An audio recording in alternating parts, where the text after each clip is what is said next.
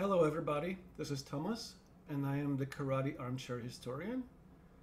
Just want to say as an introduction to today's video, one of the most interesting things about living in our age, in our times, is our access to the internet.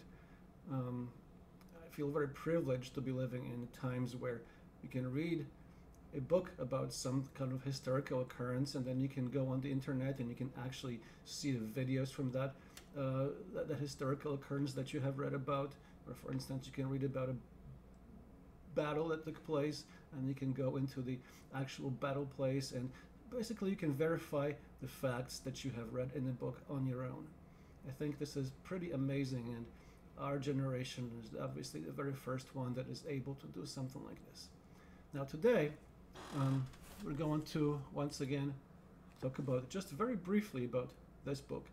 One of my last videos was a demonstration performed by Yahara and Richard Amos, and today I wanted to show a couple of videos that kind of follow up on this demonstration. There is a video shot by CNN, which contains an interview with Richard Amos and just talks about his experiences in Japan. And in Chasing Bushido, he does go into some details about how that video came about. And also, I'm going to show a short video, also done by CNN, about Yahara and about his business, the security business that he ran. And also, of course, this business is also described in Chasing Bushido by Amos. I'm not sure whether or not the Yahara video is the one that Amos refers to in his book. It appears to have been shot a little bit later than the early 90s, but perhaps it's still an interesting video to watch. And does it really answer the question whether or not Yahara was the badass that people seem to think that he was? It's definitely, he's definitely one of those karate people who walk the walk, and quite often when MMA, BJJ people say that Shotokan or karate does not work, Yahara is of course mentioned as an example of it really working in reality. Of course, the ethics of this are questionable, but that's up to each one of us to decide. Well, anyways, enjoy these two videos, and thank you very much for watching. Have a nice day. 31-year-old Richard Amos from Croydon, England, is a real-life karate kid. For more than 2 decades, he has studied and worked to perfect this traditional Japanese martial art. He loved it so much, he moved to Tokyo in 1989. You have a sense of comfort and well-being here. Although you could be virtually on the poverty line, you'll be living cleanly and safely, and there's nice restaurants here. It's very easy to live comfortably here, even though it's very expensive. I live in a tiny apartment, but it doesn't really matter, if you get used to that, and it's very, very safe. You wouldn't expect safety to be a concern for someone who became a black belt in karate at age 16, but in the years since Amos saw his first Bruce Lee movie at age 10, inspiring him to begin studying the art, he has grown to appreciate the Japanese way of life. These days he lives, eats, and speaks as the locals do, supporting himself through teaching in the karate dojo. If you assimilate too much, it's a bit strange for them. You're not behaving like a foreigner. Even though he has worked to adapt himself to Japanese society, Amos understands that, as in the art of karate, there is a rigid structure in this country which cannot be changed. No matter how long he stays in Japan, Amos, like other gaijin, will have to continue to walk a delicate path.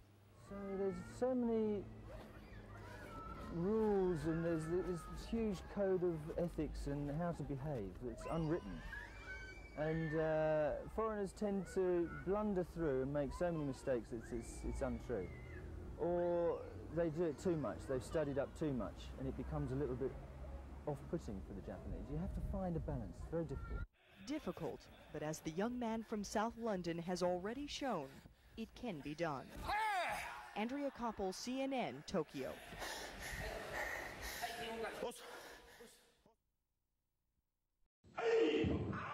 When Japan's so-called economic bubble burst at the start of the 1990s, most businesses were hit hard. International Security Service, a private bodyguard agency for VIPs, was one of the few exceptions.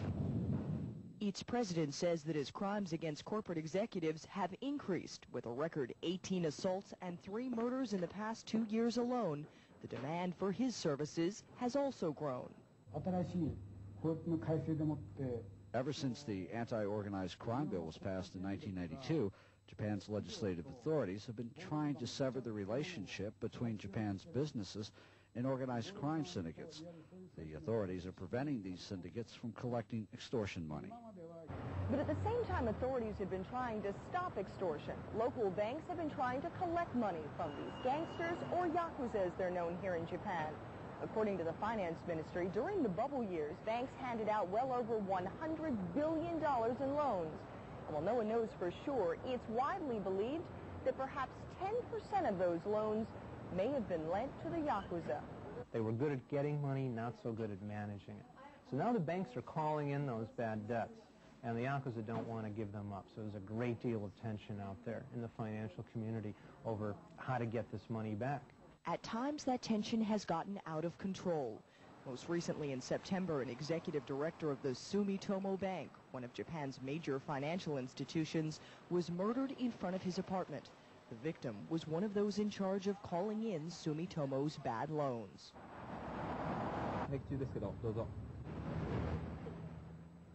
International Security Service clients include automobile executives, court witnesses, attorneys, and government officials. But in the near future, President Yahara expects he'll be hearing more from bank executives, because if Japan's financial institutions continue to attempt to collect from the yakuza, there is little doubt trouble won't be far away. Andrea Koppel, CNN, Tokyo.